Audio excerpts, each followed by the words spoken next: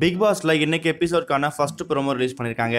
இந்த ப்ரோமோல வனிதா அப்புறம் தர்ஷன் இவங்க 2 பேருக்கு இடையில ஒரு மிகப்பெரிய காரசாரமான மோதல் நடந்து வந்துட்டு இருக்கு.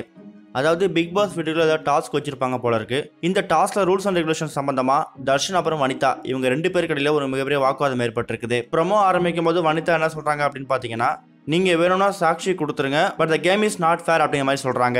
தென் தர்ஷன் என்ன சொல்றாருன்னா, இப்போ அவுட் ஆனதுக்கு அப்புறமா கேமை சேஞ்ச் பண்ண முடியாது அப்படிங்கிற மாதிரி சொல்லிட்டு இருக்காரு. அதுக்கு வனிதா என்ன சொல்றாங்கன்னா, தர்ஷன் நீ தலையிடாத அப்படிங்கிற மாதிரி சொல்றாங்க.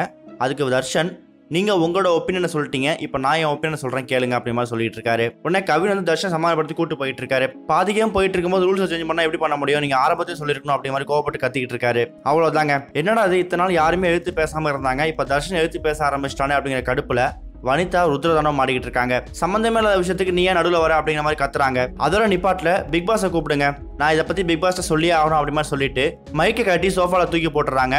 பிக் பாஸை கூப்பிட்டு இதுக்கான சொல்யூஷன் கிடைக்கிற வரைக்கும் நான் அந்த கேமை கண்டினியூ பண்ண மாட்டேன் அப்படின்னு சொல்லிட்டு மைக்கை சோஃபால வச்சுட்டு அவங்க பட்டு போயிட்டு இருக்காங்க. அப்பயும் தர்ஷன் விடுற மாதிரி தெரியல. அப்ப நீங்களே போய் கேளுங்க அப்படின்னு மாதிரி கத்திட்டு இருக்காரு. இதெல்லாம் வச்சு பார்க்கும்போது இன்னைக்கு பிக் பாஸ் வீட்டுல ஏதோ டாஸ்க் கொடுத்துருக்காங்க. அந்த டாஸ்கோட ரூல்ஸ் அண்ட் ரெகுலேஷன்ல ஏதோ மிஸ் அண்டர்ஸ்டாண்டிங் நடந்திருக்குது. இது சம்பந்தமா வனிதா ஏதோ பேசும்போது தர்ஷன் இதுக்கு எழுத்து பேசியிருக்காரு. இதோட இந்த ப்ரோமோ முடியுது. பட் இது என்ன மாதிரியான டாஸ்க், இந்த பிரச்சனைக்கு யாரு காரணம், இது மாதிரி விஷயங்கள்ல இன்னைக்கு எபிசோட் பார்த்தா தெரிஞ்சுக்கணும். பட் எது எப்படி இருந்தாலும் வனிதா பண்ணது தப்பு. லாஸ்ட் சீசன்ல இதே மாதிரி மும்தாஜ் மைக்கை கட்டி வச்சப்ப கமல்ஹாசன் பயங்கரமா பாண்ட் பண்ணி அவங்களுக்கு பனிஷ்மெண்ட் கொடுத்தாரு. அதே மாதிரி இப்ப என்ன பிரச்சனை நடந்தாலும் மைக்கை கட்டக்கூடாது அப்படிங்கறதா ரூல்ஸ். அதை வந்து வனிதா மீறிட்டதால கண்டிப்பா அவங்களுக்கு ஏதாவது ஒரு பனிஷ்மெண்ட் இருக்கும் அப்படிங்கிற மாதிரி சொல்லப்பட்டிருக்குது. பிக் பாஸ் கொடுக்குறாரோ இல்லையோ கண்டிப்பா கமல் சார் வந்து ஒரு மிகப்பெரிய பனிஷ்மெண்ட் கொடுப்பாரு அப்படிங்கிற மாதிரி சொல்லப்பட்டு வந்துட்டு இருக்கு. ஆனா நம்ம தான் அப்படி பேசிக்கிட்டு இருக்கோம்.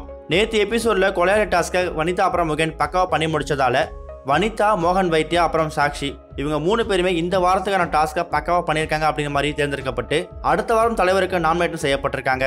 இதெல்லாம் வச்சு பார்க்கும்போது பிக் பாஸுக்கு வனிதாவை வீட்டை விட்டு அனுப்புறதுக்கு சுத்தமாக மனசே கிடையாது.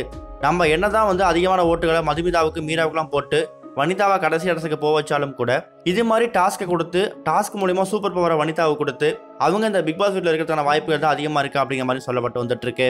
அதே மாதிரி இந்த டாஸ்கை யாரும் சரியா பண்ணல அப்படிங்கும் போது எல்லாம் சரவணன் பேரை சஜஸ்ட் பண்ணிட்டாங்க. பட் சரவணனால அதை ஏத்துக்க முடியல, பயங்கரமா கத்த ஆரம்பிச்சிட்டாரு. அதுக்கப்புறம் அபிராமி போயிட்டு கவின் தான் அப்படின்னு சொல்லிட்டாங்க. அதனால இப்ப சேரன் அப்புறம் கவின் இவங்க 2 பேருமே இன்னைக்கு பிக் பாஸ் வீட்ல ஜெயிலில் அடைக்கப்பட போறாங்க. இதை பத்தி நீங்க என்ன நினைக்கிறீங்க, உங்களோட கருத்துக்களை மறக்காம கமெண்ட்ல போஸ்ட் பண்ணுங்க. இதே விட உங்களுக்கு பிடிச்சிருந்தா லைக் பண்ணுங்க, ஷேர் பண்ணுங்க. கனெக்டினோட அப்டேட் தெரிஞ்சுக்கிறதுக்கு சேனலை சப்ஸ்கிரைப் பண்ணுங்க.